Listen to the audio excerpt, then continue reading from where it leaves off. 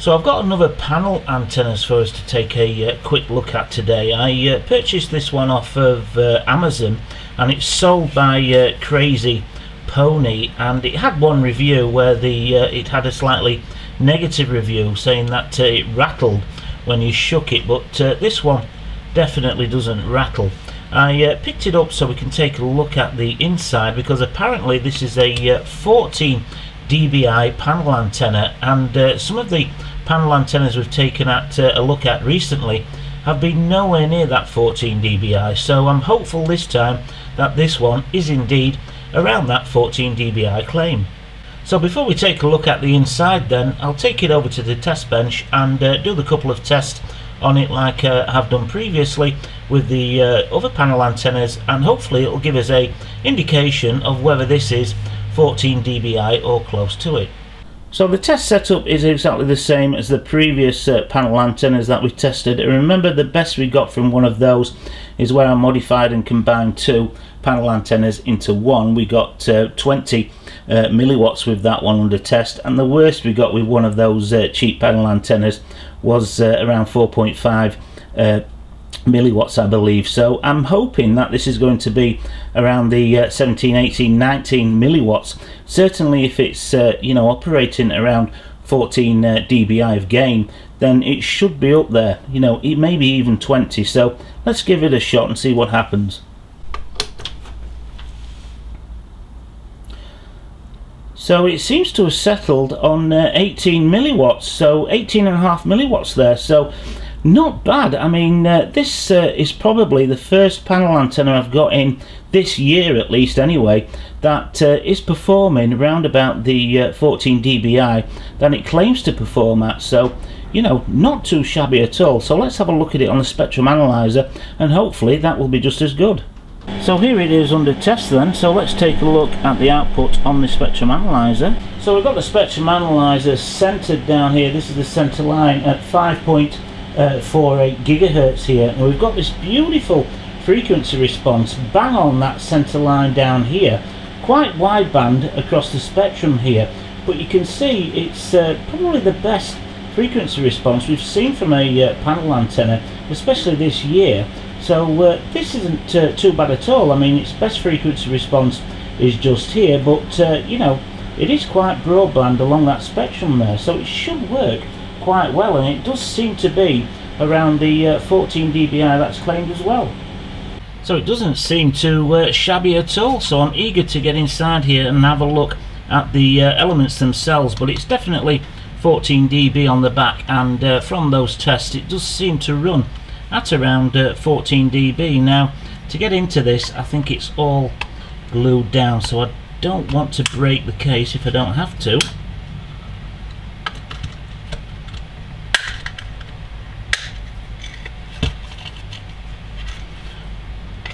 It's looking interesting at the minute. It looks like there's two PCBs in there.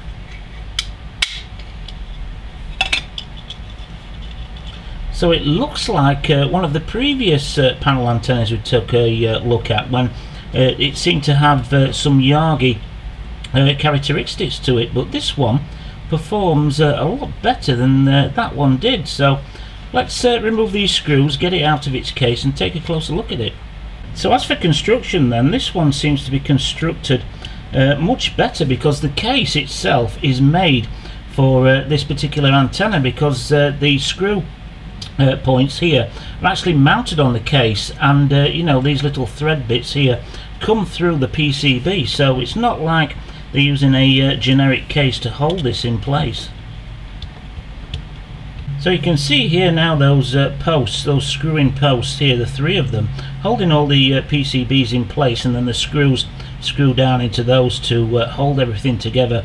And we've got these little spacers here. I'll have to check when we get it all disassembled and check it against that previous one, because this one does look like it produced a better signal than the previous one did. So now that we can see all the components of this antenna, then it does look rather nice. We've got the reflector on the back, which is tinned off, and the driven elements have got tin on them as well, a tin finish to them. This is a black PCB. I'm not sure whether this is a black PCB or that's a black solder mask on there. And then we've got the two parasitic type elements here and here. But as far as the construction quality goes, I'm really impressed with this. I mean, this case is definitely made for this antenna, so you know, not a generic case. They've really put some time and effort into the finishing touches of this antenna. So just comparing the top layer of parasitic elements from this antenna here, they do seem to be a little bit wider apart than these ones here. They look to be the same size, but they look as if they're positioned a little bit wider apart.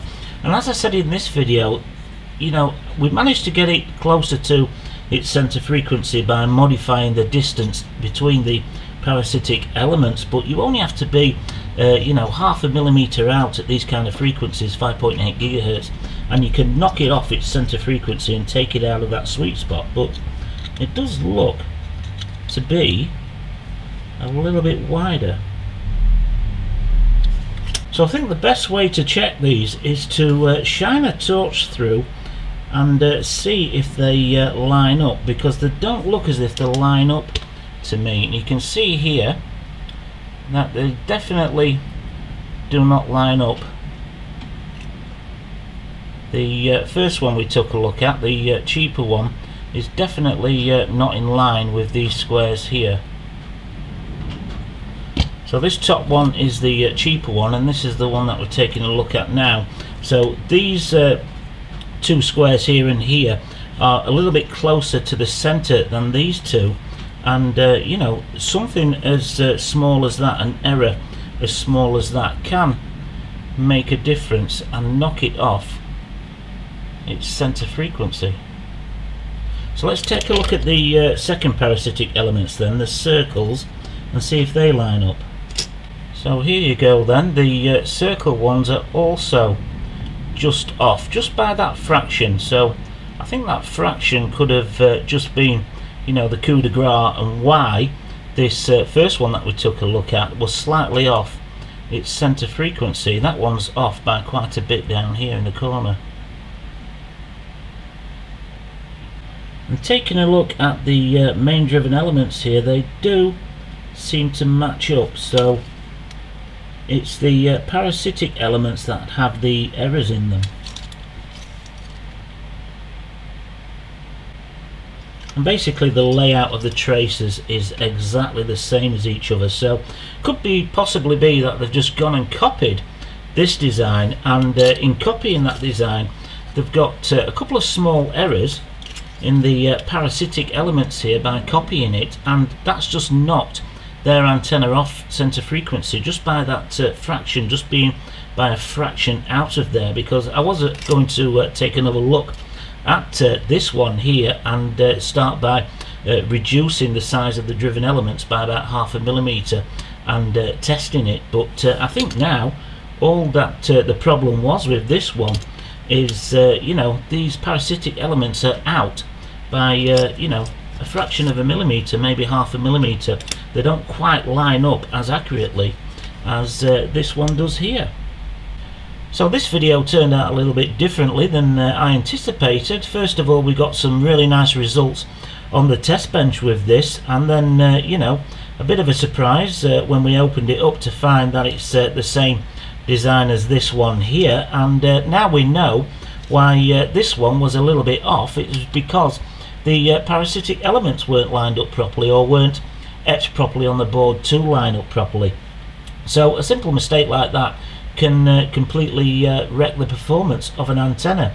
So I'll put a link in the description of this video again to the artwork I made previously, because that artwork was copied exactly from this one, and I did have all my elements lined up. I only took the you know, the dimensions of the elements and placed them on the board themselves for the you know, the artwork, so they will all line up. So if you were to produce that, then you'd have a nice working antenna, because this one works absolutely beautifully. And as I said, the price difference from this one to that one, I can't remember off the top of my head, but I'll put it up on the screen now.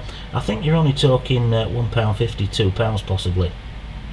So again, an interesting design, just like the previous video was, but this one is working. So if you were to purchase this one, then you know, it would work fine for you. I've got no doubts about that. The feedback in the description on the Amazon page, rattling, possibly down to one of the screws not tightened up properly. Maybe one of the you know, PCBs was rattling inside there. That might have been the cause for that. But you know, as an antenna and a panel antenna, it's linear, not circular polarized. But you know, if you wanted a linear setup on your quadcopter, you couldn't go far wrong with this, and it certainly seems to be 14 dBi in gain. So I hope you enjoyed this video. It was a bit of a surprise video. You know, I like to find little you know, surprises now and again when I purchase these antennas and test them. Certainly got a surprise with this one. But any comments or questions, drop them below. I'll do my best to answer them, and hopefully you'll join me on the next one.